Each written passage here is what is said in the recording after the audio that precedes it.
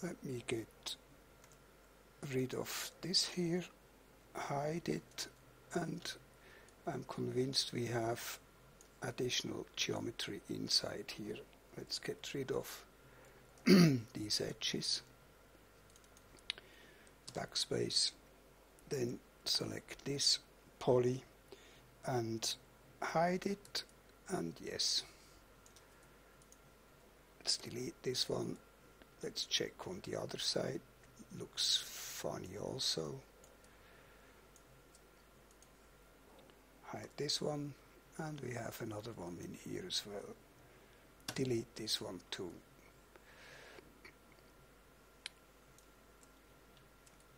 Okay, now we have another problem here with the words, so I join these, and the same on the other side.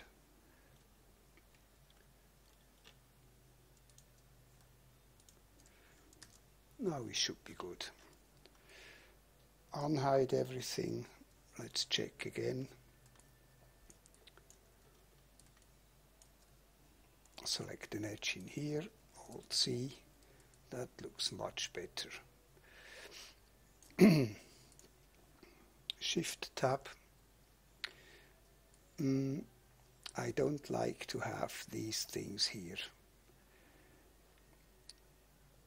on the edges, so we will bevel these. So I go back to symmetry on the set, hide this, Shift tab out, select these polygons, select Shift, select these polygons, and now I do a bevel this in just a bit, drop the tool, Shift tab, and that looks much nicer. Now you see the spider is on a flat surface and not on the edge directly, so it looks much nicer. So unhide everything. Let's put in the drum as well. Shift tab this one, and let's make a first quick render to see what we got so far. Put in some nice material, hit the F9 key. That starts to look really good. I think there are certain areas which need some improvement. This here looks a bit bulky. The gap in here is too high, and the top of the barrel, I think it's just too massive. So let's get rid of this. Let's delete this material and go back to the Model tab. Shift tab. Let's first start and go to the side view. I do not follow the backdrop from now on. I just wanted to use it for, things like trigger, hammer, the grips, drum position, length of barrel and so, but the rest is really not so important. And you can put in as much detail as you like. So first I bring this down here, select all these polygons, W key, and make it look a bit less massive. Then I can select all these edges here, these here, and make this gap a bit smaller. There is another thing which I don't like. When I go to sub-D mode, you see here this end looks funny, so I add in a loop here, and this helps immediately. 95% is good. Drop the tool.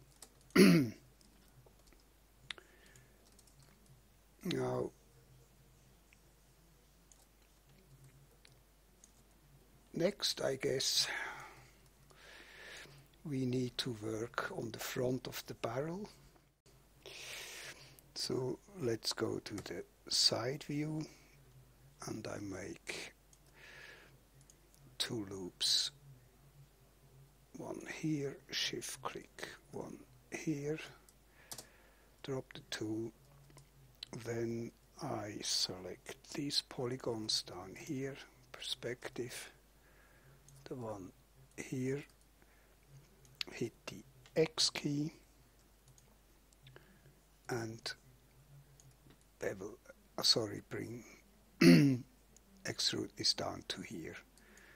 Now I can select these edges, shift up arrow, and these two, yes, hit the W key and make this look like so. Drop the tool, shift tab, well, that does not look right.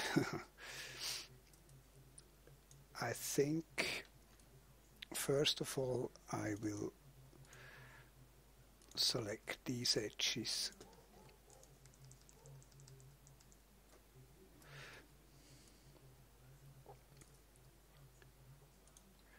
and these edges.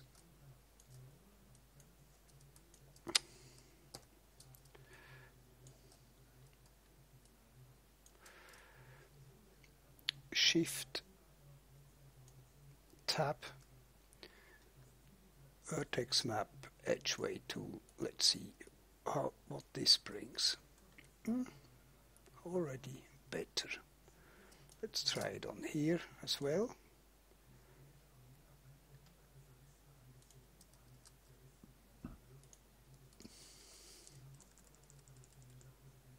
No, not this way around. These and these. Shift tab, there is one too much and one is missing, so vertex map does not look so good, but it looks better. Maybe some supporting edges will help, like adding one in here. Yeah, looks better. Let's make it 98%. Good. Drop the tool. We have still maybe we can put in Alt C, 2 loops here to help tighten it even more. Yeah, comes better and better. Drop the tool. Okay. Now let me bring the backdrop item in and hide the body.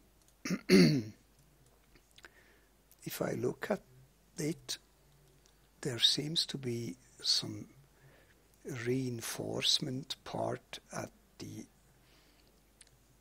beginning of the barrel. I don't know for what this is good, but it will surely add some interesting detail to our model. So let's try to do this. I select these polygons and these polygons. Now hang on, I go to symmetry on the set.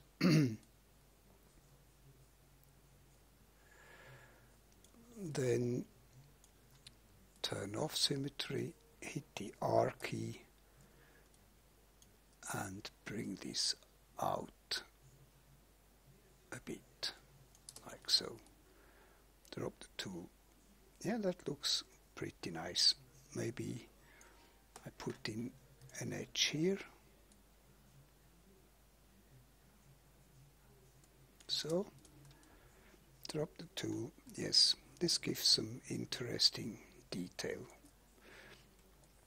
I have no clue for what this is good, but who knows.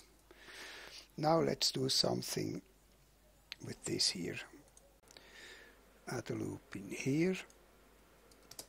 Then I select all these polygons, hit the L key, hit the B key, blue handle, and bevel this out a bit. Drop the tool. Now let me select this and shift hide everything else. Then I select every other polygon here, hit the up arrow key, hit the B key to make a small bevel, shift click, blue handle, bring this up a bit to here, drop the tool. Now I select an edge in here again, Alt C, count of 2, drop the tool. Now I can add some edges in here and in here,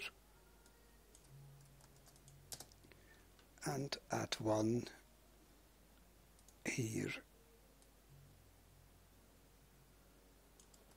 and here. Let's see how this looks. Shift tab, looks not so bad. This is probably for maintenance purposes, I don't know. So unhide everything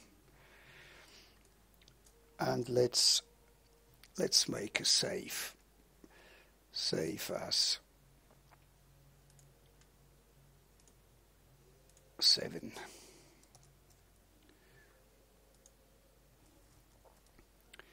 So we are getting closer